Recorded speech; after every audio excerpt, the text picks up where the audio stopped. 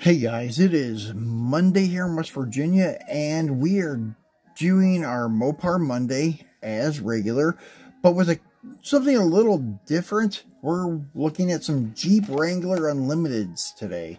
They're Mopars, and they're even in high impact colors. This is like a high impact, I don't know, I guess I could refer to it as kind of like a Hemi Orange. I'm not sure what they call it now, if it's like Go Mango. They had Go Mango and Hemi Orange. This may be more like the Go Mango. Let me see what they call it here on the autoworld package. You're calling it Crush, like Orange Crush. So maybe it is a shade different. To me, it just reminds me of like Go Mango, Hemi Orange, something like that. So we got two Jeeps here, pretty much the same, lacking a year or two. The autoworld is a 2013. The Greenlight is a 2010. But same colors pretty much. The trim packages are a little bit different. This one is a little bit more elaborate, I think. This is your Wrangler Unlimited Moab Edition. And this is just your standard 2010 Jeep Wrangler Unlimited. So I'm not sure which one is like a little fancier than the other, or if it was just because of different years. They had different trim packages and such. I can say one thing with the trim package on the Greenlight that I favor over the autoworld one is the color-coded flares. I know some people like black flares on like wide body stuff. I like the color match to your paint color look. That's just my opinion. But on the autoworld, I like the color matched roof over the black roof. So there's little differences that I like in their trim packages.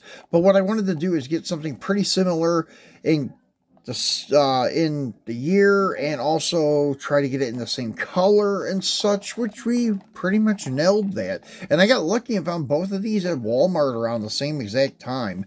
So we're going to go ahead and take a look at the Greenlight first, because we have not done a Greenlight Jeep on my channel before. So this is from their Hollywood series. From the Cold Pursuit, Revenge is best served cold. And actually, I found the other car in this, I think it's Series 40 or something. Yeah, Series 40, Hollywood series. The other Cold Pursuit vehicles in there, and it is a Interceptor utility, kind of like a Ford Explorer, Ford Escape SUV, and I got it, but it was the blue Chase. It had blue wheels and blue chassis, so I got lucky and found the Chase variant in that case, and then I found this guy.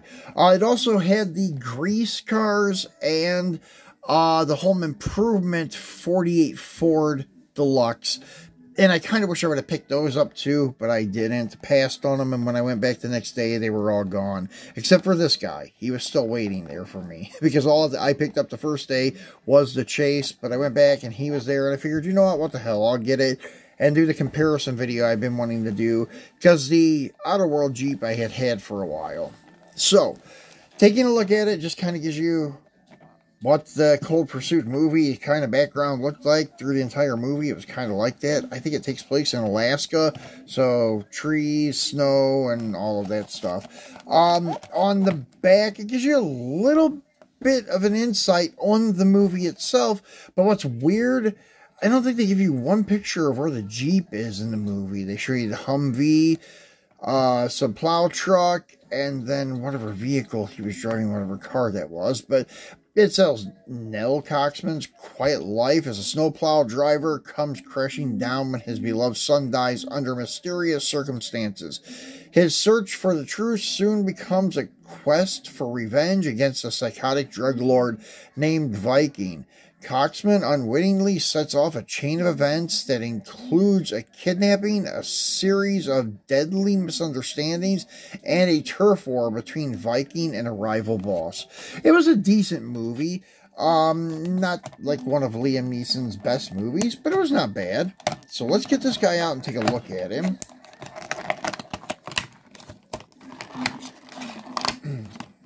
And throw the package to the side here. And get that out of the way. So here is your Greenlight Jeep Wrangler Unlimited. Let me see here on the door. Yeah, there's already a little paint flaw there.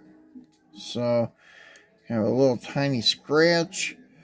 And such. So, that's one thing, like Greenlight, sometimes their quality control lacks. Now, this, it kind of looks like an opening hood, but the hood does not open on it. They may have on the older models, but on this one, I think it is riveted shut. Nice detail on the front, painted headlights, your Jeep emblem, the gray insert for the bumper, fog lights there in the bumper. Chassis detail is so-so. It's got a little bit of detail here with the transfer case and a little bit of tranny and some with the exhaust, but very, very primitive looking. And as you can see that they have this little area here that they put on all the bases now where you could add a hitch to it. Has the detailed spare, which was a real rubber tire. Detailed tail lights with detailed plate and your handles and straps and brackets for the spare. But the only thing I can say, these 7-spoke wheels did not come on this Jeep. Unless it was a different package, but the ones in the movie just had that standard Jeep Wrangler 5-spoke looking wheel on it, like the one on the autoworld. Except the autoworld ones is a little newer. I think it has like a split 5-spoke. The ones in 2010 were more of like a solid 5-spoke. So not sure where they got the wheels from, and the tires are a little bit low profile sidewall compared to like what's on most of the Jeeps. And it does have side mirrors, which is cool. And they are casted into the body so they will not break off. Has etched mirrors and such. And one thing cool about this, it has the removable hardtop, which in autoworld you don't get that. But there is no roll cage in it. But it does have the removable roof and such. Nicely detailed interior and such. And that pretty much wraps it up for your Greenlight. So, the one thing it has over the autoworld is a removable roof. Okay, so moving on to the autoworld. So, this is the first release of our Jeep Wrangler with its newly bodied power bulge hood. Ah, cool. So it's got a different bulge hood. That's pretty sweet that they take into consideration these little things. So Moab, Utah hosts the annual Moab Easter Jeep Safari. It's the ultimate off-road adventure joined by Jeep and 4x4 enthusiasts worldwide. Pretty cool to know. So that's where the Moab package came from. So this one may have a little more details to it and options than the regular limited. And then, as I said, it's 3 years old difference too. So let's get this guy off the card and take a look at him. And the other counterpart to this is release, what's this? Release A. So I do have Release B also, and it's done in like a Sublime Sassy Grass Green, and we'll unbox that one day on a Mopar Monday, or just an unboxing Free It Friday, something like that.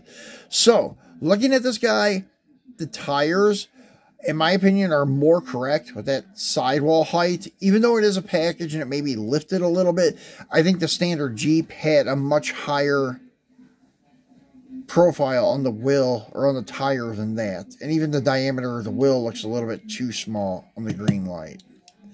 So, you have molded in mirrors, once again. Cool feature. You have the wiper detail. Unfortunately, no lift-off roof. You have your full-size spare. There's a rubber tire. Detailed tail lights. And you have detailed rear bumper. License plate frame with no license plate on it. kind of strange. Usually, they always have these license plates. Now, the center of this bumper is not painted silver, but some of the trim packages had it where it was painted black or silver. So, that I can't really say much about, that they lack detail. The grills on these are, let me see, 7 slats on the 13, and then there are, 7 slats on the 10. In my opinion, and I may be wrong about this, the autoworld seemed a little bit narrow to me. Even like their Buick wagon seems a little bit narrow. It's not all on all their castings. I think just a couple. So this may be a little bit narrow, or this may be a little bit wide, because I think in the 80s and 90s, these were a little bit wider, and I think Greenlight tries to save money and kind of alters their existing molds and retool stains and stuff. So this may be more accurate. It may be a little bit narrower. The 2010s and newer, this may have kind of more of a front end off of an older one that was just modded to have some kind of like bumper and grill look for the 2010 model. And then the side details pretty much are the same, but the chassis, this is where autoworld kills it. All that detail on the chassis is just beautiful. They have the ladder frames, they have transfer case, transmission, exhaust, all the cross members. The rear differential and the front differential has a lot more detail to it and such. They even have the like skid plate coming off the bumper, whereas the other one doesn't. Now, that could be a new option on 13 versus 10. I don't know. But the tires on the autoworld, I don't know if they're a little narrow in my opinion, but the ones on the Greenlight seem a little bit wide because of the fact that it is a low profile tire. But anyways, the tires pretty much would be accurate on either one because of the wheel size and such. And then the selling part over the autoworld over the Greenlight is the detailed engine compartment with the opening hood.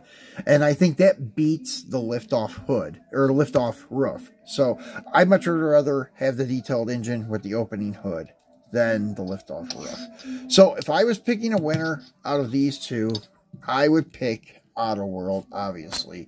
But overall, they're both pretty nice. But as I said, they really, I know, slacked on the wheels and tires on the Greenlight one.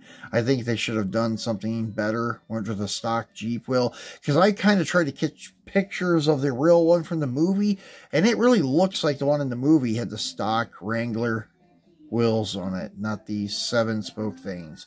So I don't know. It may have later on in the movie or in some shots. You know how they do in this Hollywood. Sometimes they have different wheels and different scenes, and they don't even realize they're doing it. So that could be the case too. I don't know. But anyways, I think autoworld wins it. That's my opinion. So hope you guys enjoyed this competitive comparison Mopar Monday. We'll be back again tomorrow to do a Truckin' Tuesday. So be sure to tune back in and watch that. Thanks for watching and enjoy your Monday.